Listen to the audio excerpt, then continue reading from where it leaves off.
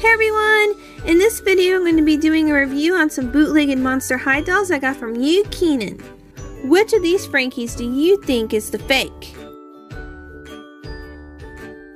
Let's see if you can tell which one's the fake Draculaura by her hair.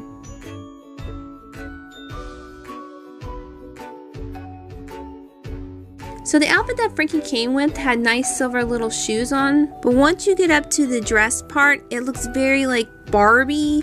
It looks nice on her, but it doesn't scream how Frankie mostly dresses herself, which is a lot of times I've seen Frankie has like plaid or checker patterns.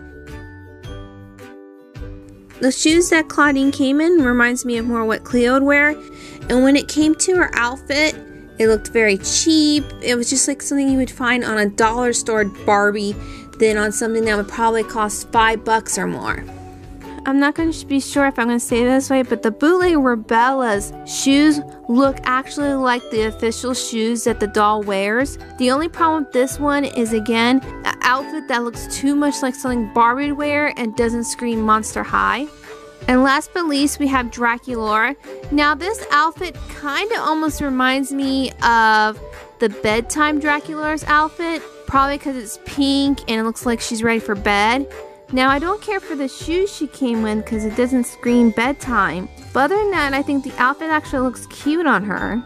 When playing around with the Monster High's joints, I discovered there's practically no difference between the two. They're able to move the arms in the same direction, bend their legs in the same direction, move their heads in the same direction. Under all that clothing, the Monster High bodies don't look too different from each other, but looking at their feet, you can tell that the Monster Highs have longer feet while the bootlegged one has shorter feet. The fake ones can put on Monster High shoes, but they are very loose. I would suggest wearing the Monster High boots or something and then put a little paper down in the toes. That way they can fit the shoes. Other than that, they're not going to be able to fit into real Monster High shoes. When it came to measuring the torso, I discovered there was only ½ an inch difference between the Monster High sizes. So the fake can wear Monster High clothes. They might be slightly a little loose, but it's no biggie. But trying to put the fake's clothes on the real Monster High, the clothes might be too tight or you won't be able to get them on.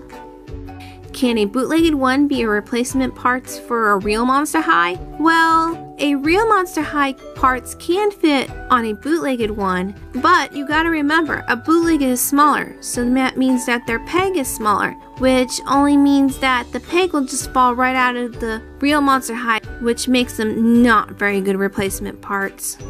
One of the flaws that I found in the bootlegged Claudine is that her head is not the same pigment as the rest of her body. Here's some more differences and similarities I found between the two Monster High dolls.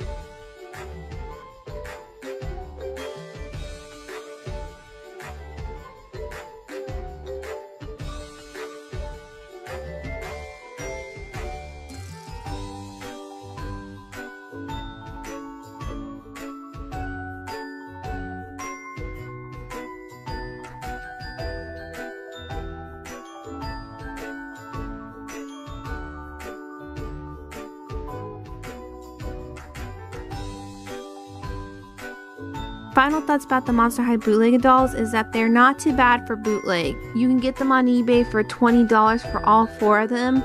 You can use them to practice customizing, or you wanted that Spider Girl doll but she was way out of your price range. So let me know what you think between the two, and I'll see you next time. Bye bye!